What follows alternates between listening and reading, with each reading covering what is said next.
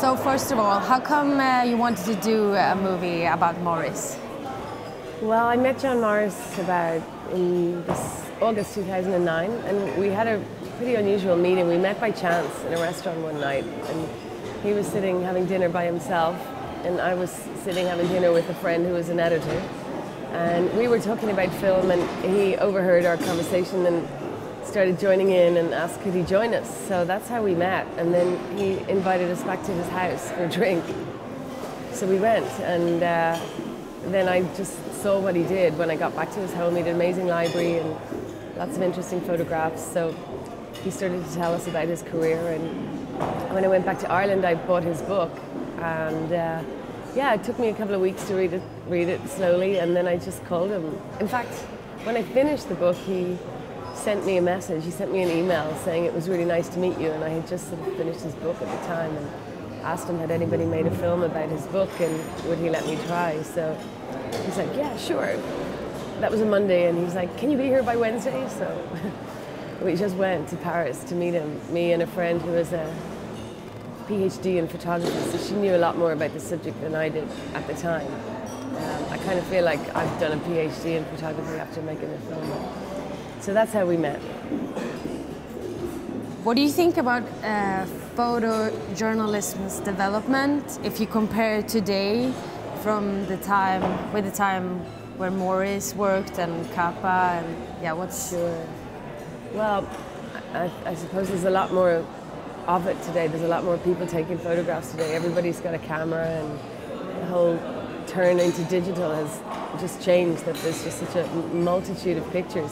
But what there still is lacking, I think, and I think John Morris agrees, is great picture editing. So at the time, when he was working for the New York Times or when he was working for Life magazine, picture editing was considered a really art form.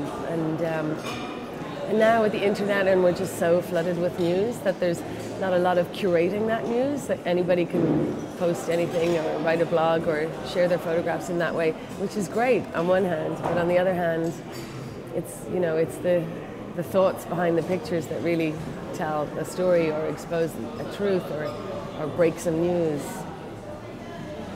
So I suppose it's, yeah, picture editing. What do you think is the biggest difference between still picture and moving pictures? Oh gosh. Well, I think it's harder to tell a story in one picture, in one frame, so it has to be really good if it's going to tell a whole story in just one image. I suppose with the benefit of, you know, moving film is that we have longer, greater space, more room to tell a story or to let that story unfold. It's just different art forms, I suppose.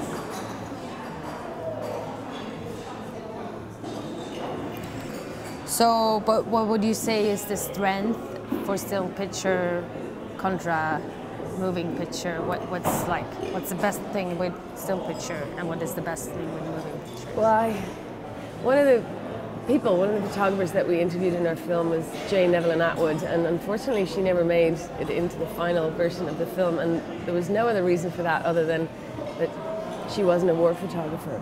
But one thing she said, and it really rings true to me, is that it's about having something to say.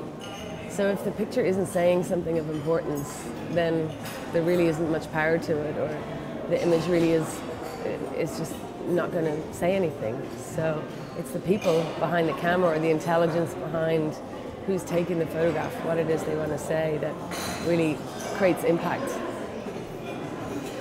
So, but did the movie turn out as you visualized? Like when you start thinking that you would actually do a movie about Morris? Well, John was really old, you know, he was 92 when I met him first, so there was a bit of a concern of getting his story down really, really quickly.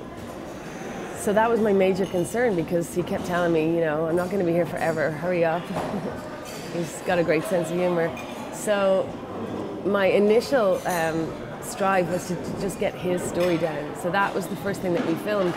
And then it was, yeah, about a year and a half later before the story started to take shape, and I got to know John, and I got to know the other photographers that were involved. So yeah, initially it was going to be his professional story, but then something happened over the course of the time that I was making the film. John fell in love, and he was 95 when he fell in love, so that kind of changed the direction of the story in a really great way for me. So that was fun.